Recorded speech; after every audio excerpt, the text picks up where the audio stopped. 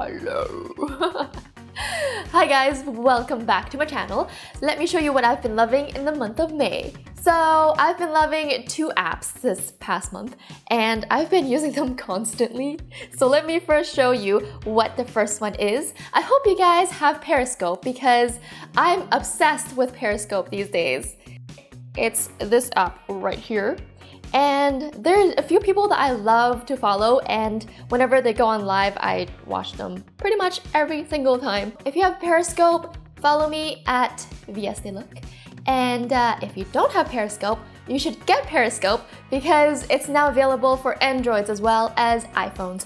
So yeah. I love to follow are two guys who live in Hong Kong just because, I don't know, Hong Kong's like my hometown. It's where I was born, so I guess I feel like there's a sense of home there whenever I watch their broadcasts because they show like the streets of Hong Kong, they show the food, they show all the like popular spots and you know, all the Hong Kong stuff. So I'm like, ooh.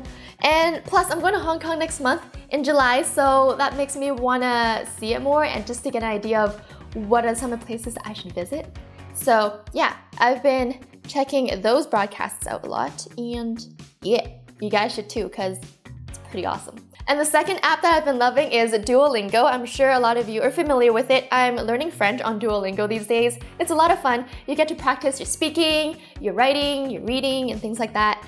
And yeah, I'm just really on the first level because my French sucks. But I really want to pick up French again just because I feel like I used to know French. I can't believe that I've forgotten it. And just I love learning new languages, so yes. And you can set goals on here for yourself. So the goal I set is 20 minutes a day, and if for some reason I was too busy or I'm too lazy and I haven't been on Duolingo that day, it'll just send me push notifications and be like, hey, you need to get on this app right now and practice your French. So it's pretty good like that. Woo! My favorite person's live on Periscope right now. Okay, I'm filming, so I'm not gonna watch him for now. Enough about the apps. I need to get off my phone because I'm always on my phone. It's really annoying. I don't know. I pick up my phone without even realizing sometimes because I'll be like checking all my apps, right? I'll be on Instagram and then I'll check Twitter and then I'll check Snapchat and then I'll check Periscope and then I'll be like, okay, yeah, I checked everything. I'm gonna put my phone down now. Within 10 seconds, I pick it up again and I start checking everything again. Instagram, Twitter, Snapchat, Periscope, without really realizing until I'm like, why is there a phone in my hand again? Ugh! It's just really addictive and bad because I need to learn to just like stay away from my phone. Now on to my beauty products. Let's start off with makeup. This one I've been loving. Every time I use makeup, I reach for this guy. This is the Becca Shimmering Skin Perfector in Opal. I love this color because it's perfect for the summertime. It's got this really pretty champagne bronzy color to it. Not super dark.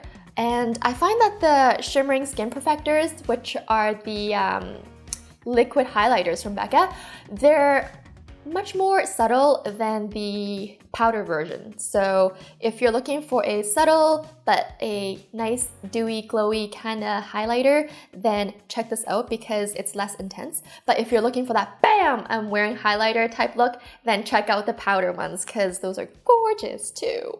So yeah, I've been loving this one. I just dab like half a pea size onto each cheekbone and I just, you know, blend it out and it just gives me this nice glowy effect. The next makeup product is an eyeliner. This is Nature Republic's brown eyeliner. It's called Biflower Brush Eyeliner. I've talked about this in my Korean makeup haul and it's finally in my favorites video. I've been really liking this guy just because well, it's the summertime, so I'm really going for the more natural look, except when I'm filming or for special events. But for day-to-day, I'm more into like the natural, no makeup look. And brown eyeliner is perfect for that because it's less intense.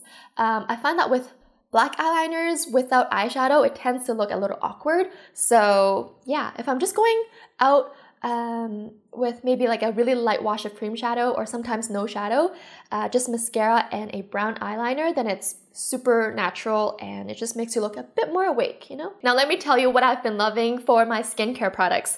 I went to the Shiseido warehouse sale last month in Markham, which is within the Toronto area, and I hope you guys made it there too, people who are living in the GTA. I remember some of my viewers were asking me when and where it was happening, and yes, it was really crazy at the sale when I went, but I did get everything that I wanted to get. I got the Shiseido, the Skincare Hydro Nourishing Softener. This is the first step after cleanser, and I've been really loving this because my skin has changed ever since I've used it the past month. It's just, I know I keep saying that. I said that about my Shiseido night cream last month, and it's just, it works. It works for me. My skin just loves it. So what this does is it balances your skin's pH, I believe, and it just helps the rest of your skincare products absorb that much better. So it preps your skin to absorb whatever you're gonna put on next. And then I've also been loving this Shiseido Brightening Protective Cream. So I like to use this during the daytime.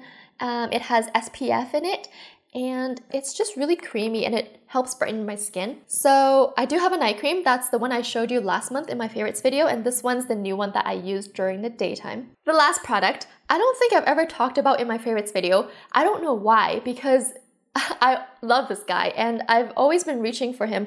And this one's expensive, unless you can get it at the L'Oreal / Lancome warehouse sale. If you get it at Sephora, it's pretty pricey. And I wasn't able to make it to the L'Oreal sale this year, so I'm kind of like, I hope I don't use this up too quickly because, or else I have to get this at Sephora and it's gonna break the bank, seriously. This thing though, I noticed a difference after just one night of using it. I don't know if it's just me, but it works for me, and yeah, it's awesome. This is the Lancome Genefique Youth Activating Concentrate. I know that this is their older version, which is just the Genefique, and their new version now is called the Lancome Advanced Genefique, and I don't know what the difference is. I haven't tried the advanced one. I just leave this for the nighttime right before bed so that it has all night to absorb into my skin, and the next morning I feel like my skin's a lot tighter, a lot plumper, and yeah, it just looks better. I can't describe it, but when I look at my skin, the texture's better.